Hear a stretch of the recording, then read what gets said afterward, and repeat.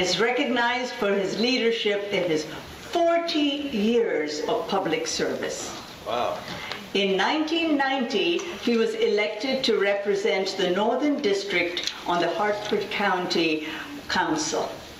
He went on to the Maryland House of Delegates, and in 2010 was elected to the Maryland Senate. In 2014, Mr. Glassman was elected as Hartford County Executive. He was appointed by Governor Hogan to the Maryland Economic Development Corporation Board of Directors. In 2019, he was elected President of the Maryland Association of Counties. A longtime supporter of Hartford County's 4-H. He is a husband, a father, and a recent grandfather. I give you Mr. Barry Glassman.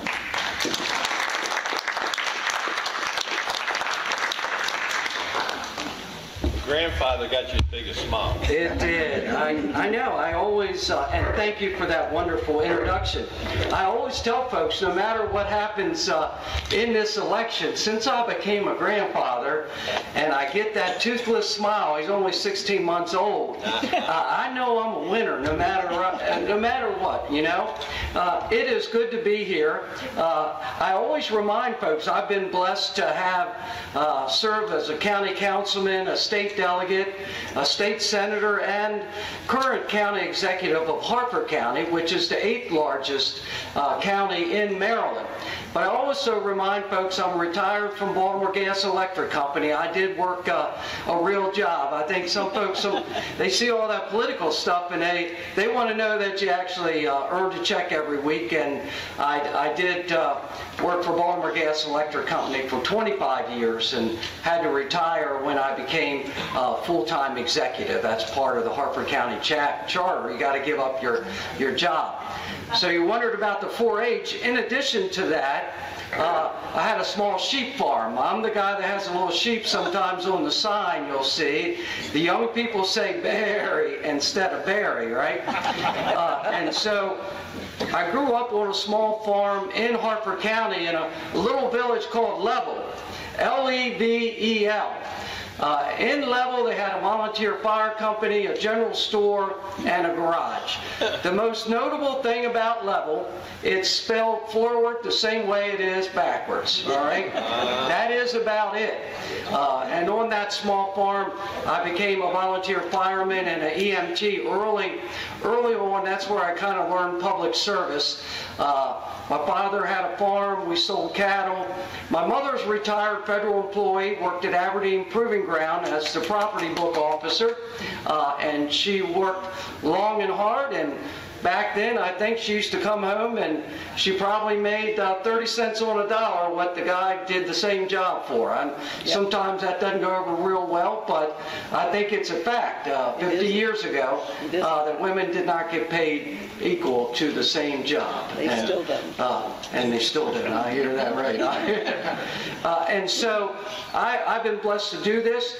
If you look at the last 6 candidates that are left on this statewide office, I am the only candidate that has run a multi-billion-dollar county, balanced the pension system, and in Hartford County, unlike the state, my pension system is 100% funded.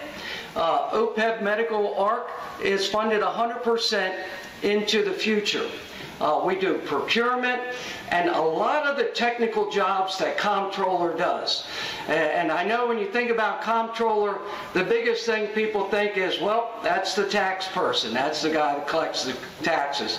But in fact, the Comptroller is one of the 3 highest elected positions in the state of Maryland.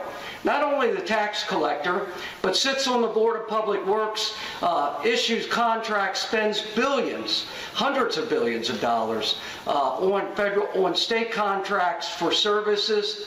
He's also the chair of the revenue estimating, the person that has a board that has to tell the governor and legislature in that magic ball how much money they think they have to spend, how much they need to cut, how they're going to balance their budget.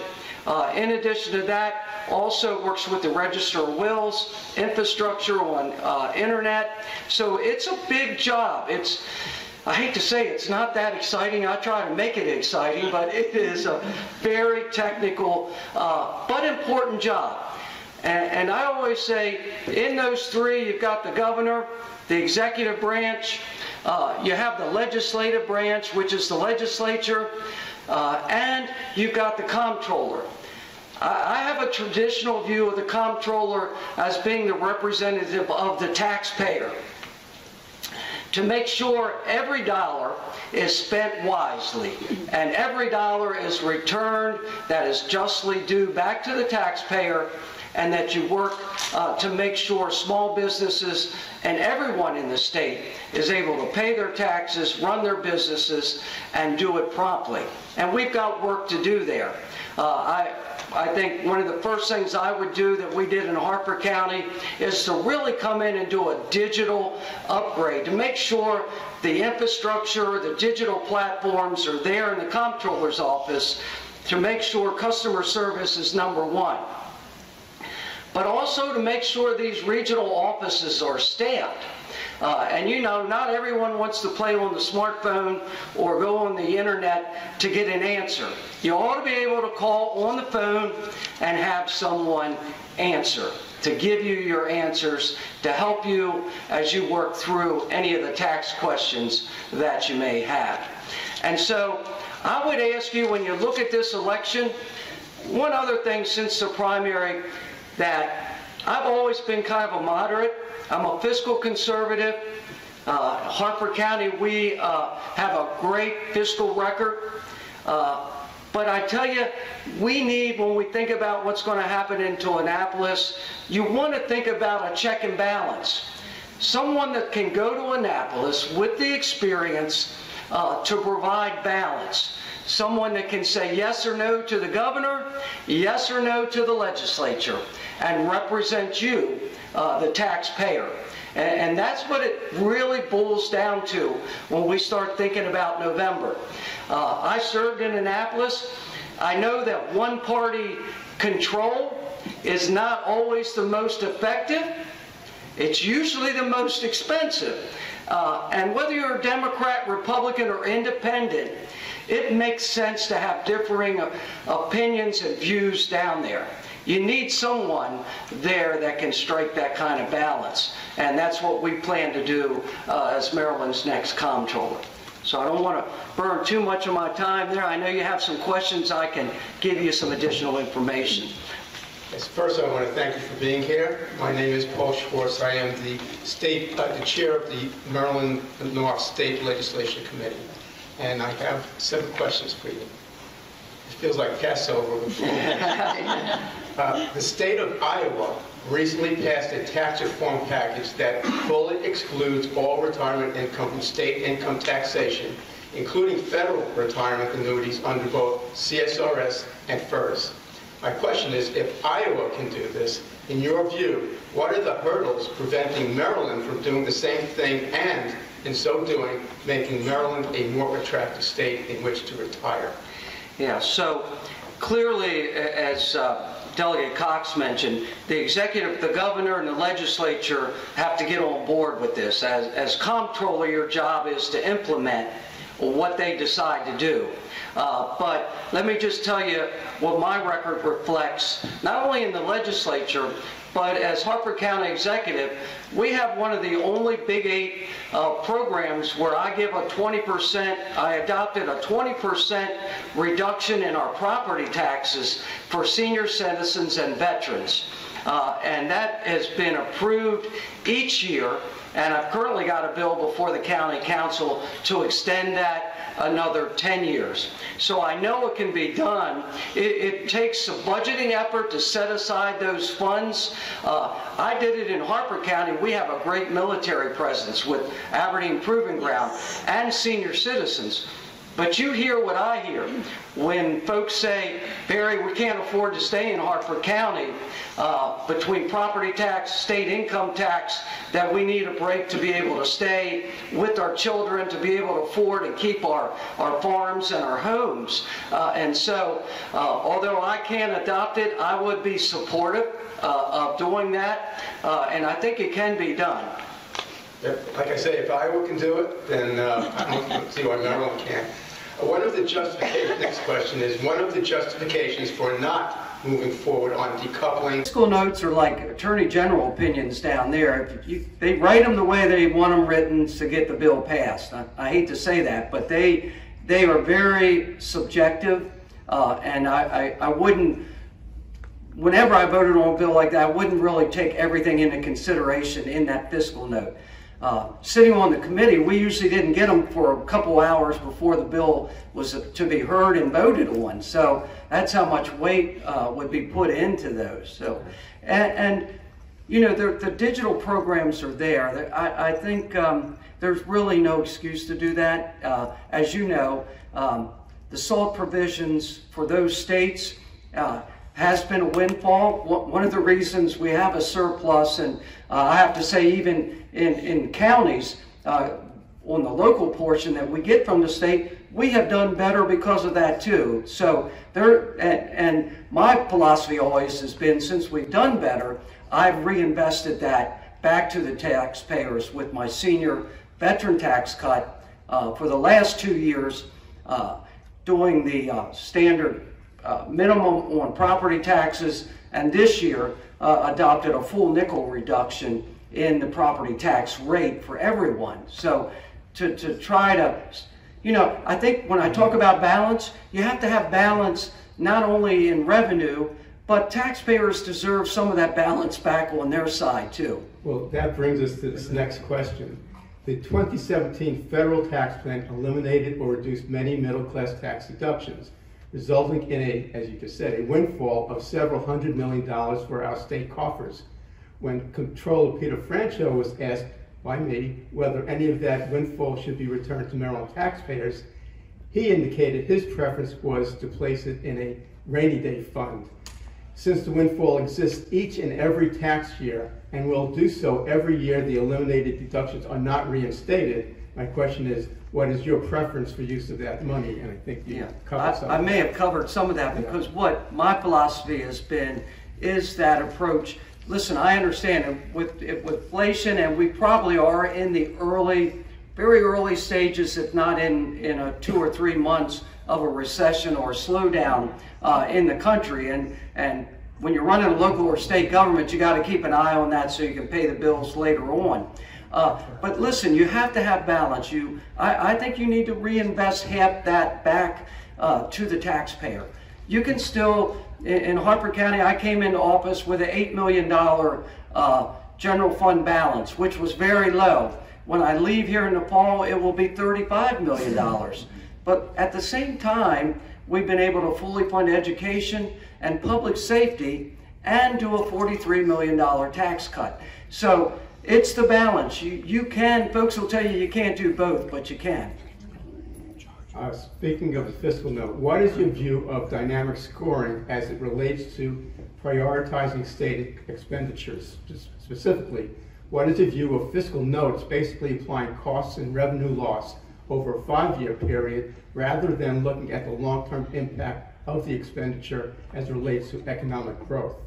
Yeah, I mean, I would support that. Of course, that would be general services through legislative services, but I know, you know, as a county executive running a local government, my other county executives would agree, and I spent a year representing all of Maryland's counties, little ones and big ones, and one thing we can agree on are unfunded mandates. And when the state, just whether you're for or against the blueprint for education, which is a major investment and a new program to fund public school systems into the future, those fiscal notes are a perfect example.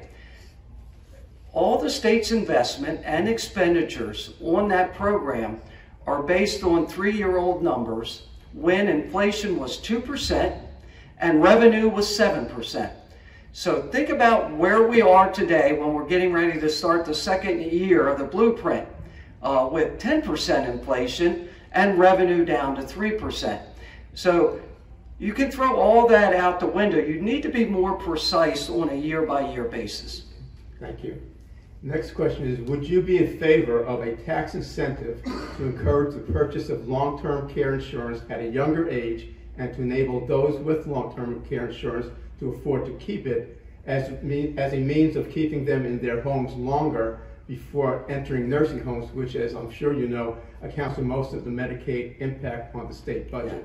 I would be a supportive. As Comptroller, I would make sure that the programming is there to implement it. Of course, the governor and the legislature are going to have to adopt it, but I would promote it that we can, listen, I want to have that office in a position, instead of always saying, no, we don't have the people, we don't have the programming, to be able to say, if you pass it, we can do it, we'll get that help out to our taxpayers. That's the kind of approach I want to take to it. Yeah, I would think that the windfall would more than cover a few extra you would think.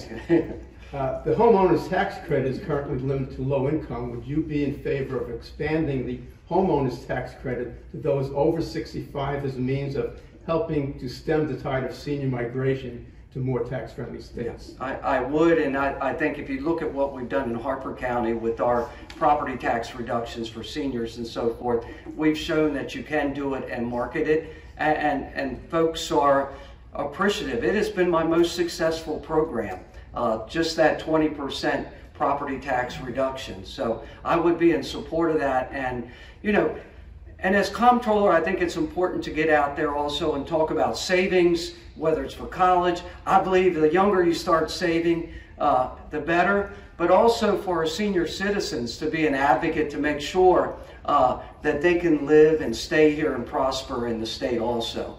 As we like to say, you may move down to Florida for the weather, but you don't go to retire in Delaware or Pennsylvania for the weather. Right. Cost of living. Right. And living in Harper County, I live 6 miles from the border, the Mason-Dixon line, and believe me, we see so many of our senior citizens go.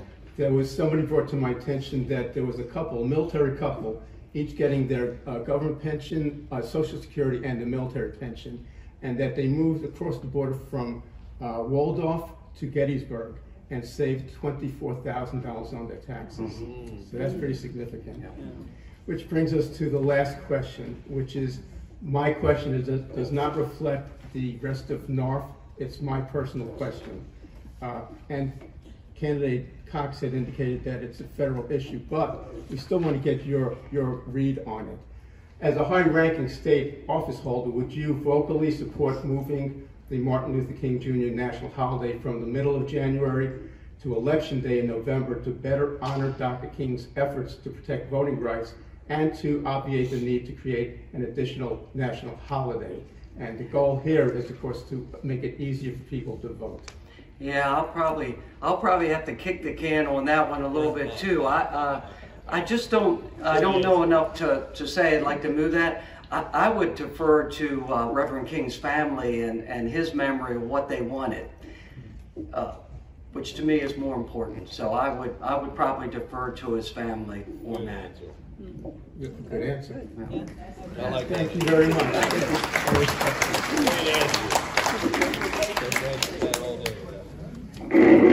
Mr. Glassman, the grandfather one really got the smiles, but you know when you plugged my heart?